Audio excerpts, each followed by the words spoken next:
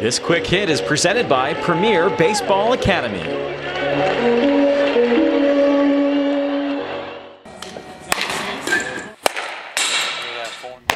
So there. Here at Premier Baseball Academy, we teach with wood. We love all of our coaches to go through the hitting process with our players using wood because it helps them focus. It'll really help them draw attention to when they contact the sweet spot of the bat. We call it barreling up. When you square up that barrel, he's going to know it immediately when he hits the baseball. Like right there. So he just, he barreled that up, right? Ball on the inside part, he knew immediately as he hit it, he barreled it up. So when it comes to wood versus aluminum, what we find is this. Once you start working out with wood and learning how to make that sweet spot connection all the time, when you put an aluminum bat in your hand, number one, you're going to be in much ahead of the game. It's going to be a great advantage to you when you put that metal bat in your hand because now that sweet spot's going to get tighter and those balls are going to be launched.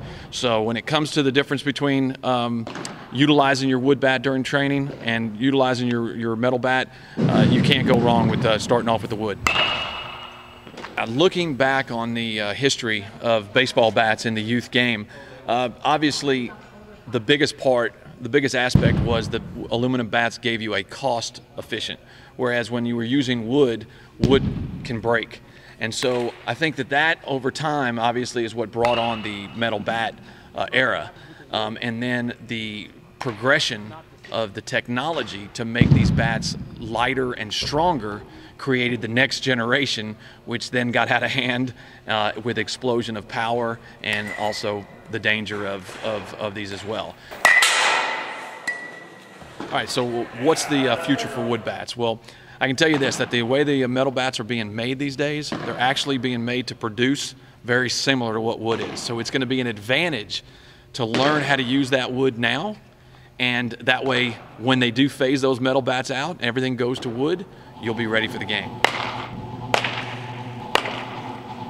One of the top comments that we get from players when they pick up a wood bat for the first time is really how they actually feel the ball. So contact, and as we've talked about, contact of the ball coming off the bat, they really feel it. They're going to get a buzz when they don't hit the ball right. And ultimately, that's why we use them, because it really is the best teaching tool that you can possibly get for a player to understand what they're doing with the bat. Do you want to take your game to the next level? Stop by our Plano or Fort Worth locations today. For more information, check out our website, PremierBaseballAcademy.com. Are you interested in private one-on-one instructions? Lesson prices are $45 per half hour or $80 per hour. Lesson packages are available in 10 and 20 session packages. Premier Baseball Academy offers some of the best instruction in the area.